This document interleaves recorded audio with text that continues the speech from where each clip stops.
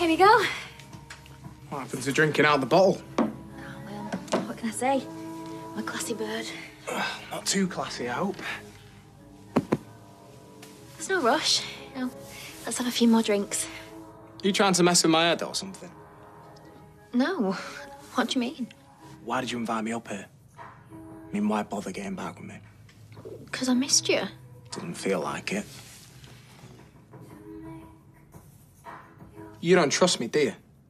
You still think I had something to do with what happened to Seb? No, I don't. I think you had something to do with the Seb thing. Okay, I do trust you. Then why are you acting so weird? Yeah, we're back together, but we haven't slept together, have we? You used to be all over me like a rash. So I'm going to ask you again.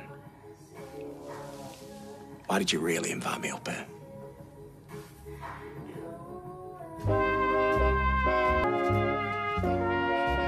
Look, everything that you said was true. Okay, I am acting a bit weird. Look, I do want to sleep with you, okay? But at the same time, it just feels wrong. You know, us being happy and enjoying ourselves when someone's dead. Do you know what I mean? Oh, where are you going? Well, just give me a call when it does feel right. Oh, don't be like that. No, you're messing me around. Look, I'm just upset about Seb. But I'm not. Look, I didn't say that. Okay, don't go. Please. I'm as gutted about Seb as you are. All right, it's a tragedy. But it's not our fault.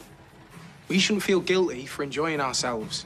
If anything, a moment like this should make you realise that you've just got to grab every moment. You're right. Hey, I'm sorry. Hey, stay. Please. When you say stay. I mean, stay the night. Together. Can we at least finish these first?